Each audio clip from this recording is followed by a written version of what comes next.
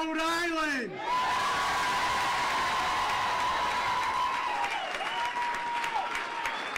Thank you to my hometown of Cranston. To our neighbors in Warwick here. And thank you to every community from Woonsocket to Westerly.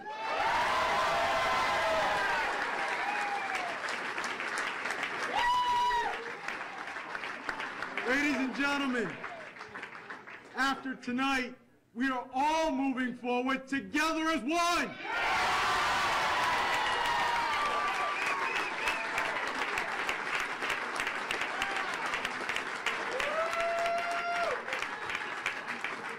And I'm so humbled to see so many friends packed in here, so many former colleagues, so many people I've worked with. My heartfelt thanks to every Rhode Islander who showed faith in me today with his or her vote. Thank you so much.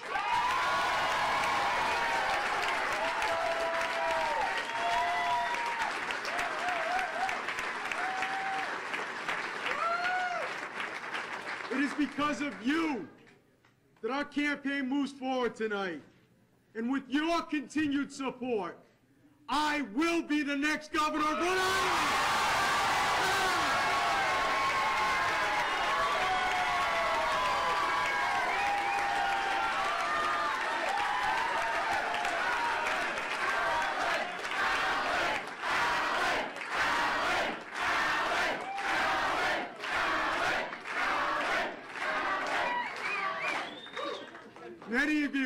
Many of you stood with me back on November 4th of last year when I formally announced my candidacy for governor of Rhode Island. And on that day, I said we were about to begin a year-long journey. Now here we are, just 2 more months away from completing that journey to the Rhode Island State House.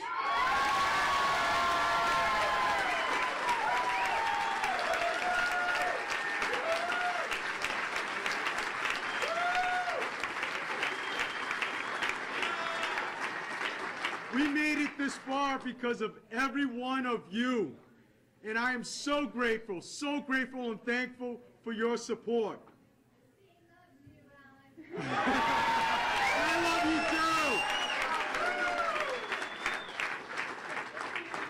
too. Over and over again during the past 10 months, I've been asked one simple question.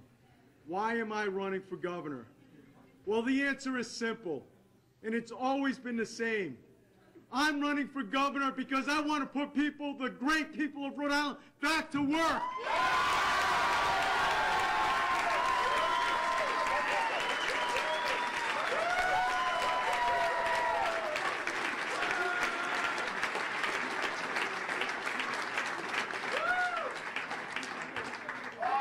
During my time as mayor, over 1,000 new jobs have been created in the city of Cranston. And we've been able to do this in Cranston, and we will do this statewide too in each and every community.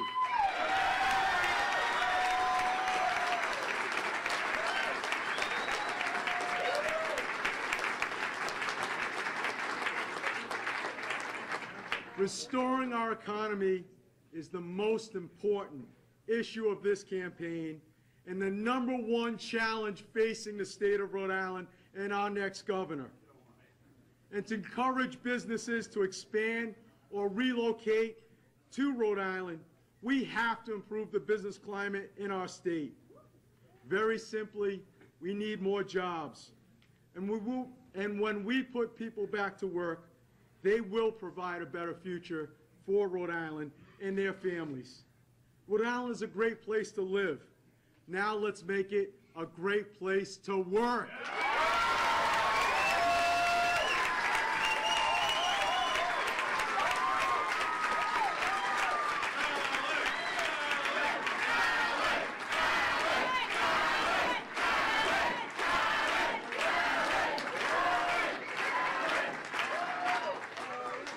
I can promise you this. On day 1 of a Fung administration, I will declare Rhode Island open for business.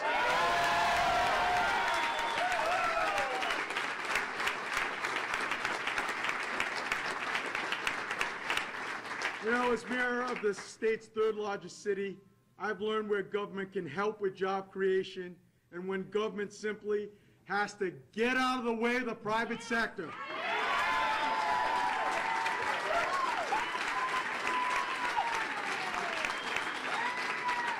And the message is simple. All of you know this. We're not going to be able to tax our way out of this. We're not going to be able to spend our way out of this. And we can't regulate our way to prosperity. I will find and eliminate those overburdensome regulations that hold back business growth. And we will provide timely answers for businesses that need permits or approvals to expand their operations. About time! That's it. That's it.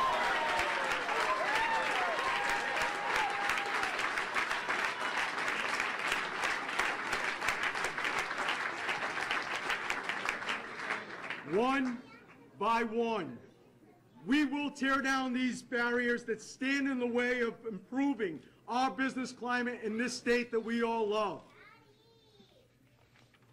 Streamlining regulations will be a step in the right direction, but let's face it, what we really need is a more competitive tax structure for Rhode Island.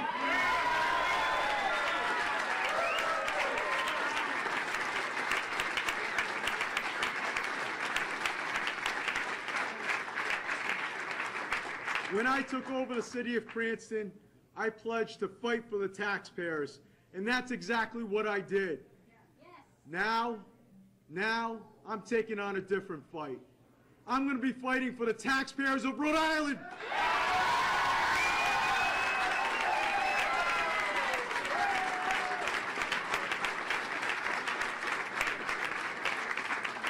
My $200 million tax reduction plan will send a signal to companies inside our state that we haven't forgotten about them, and to